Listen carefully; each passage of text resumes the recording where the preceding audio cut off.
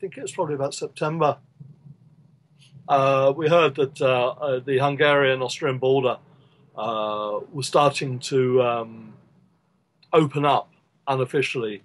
A lot of East Germans were sitting it out in the West German embassy in Budapest. So I flew out to Vienna and took a car and drove into Hungary along a place called Lake Balaton, where there was a Red Cross facility.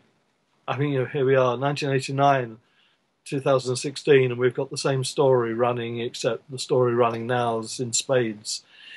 Anyway, did smuggled my way into a Red Cross facility, made pictures, got into Budapest, made pictures around the embassy there, and got back. And then the office said, can you get back out there again? I said, yeah, okay, fine. So went back out and basically sat around the border area.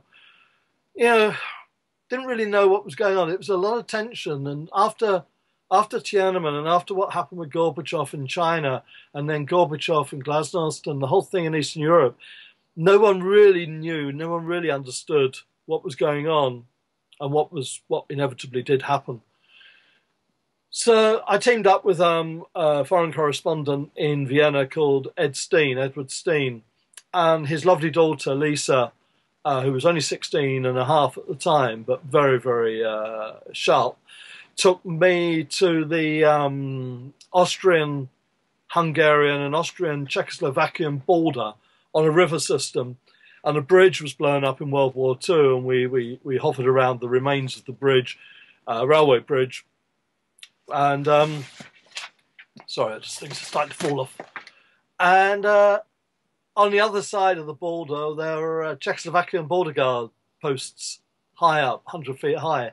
Guards up there with their Kalashnikovs, with no binoculars, and me on the other side of the river with my telephoto lens on a tripod and with a very pretty girl. And I think they were looking at her rather than me.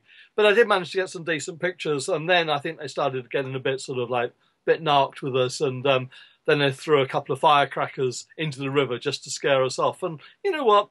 It scared us off. We disappeared. I had to rescue Lisa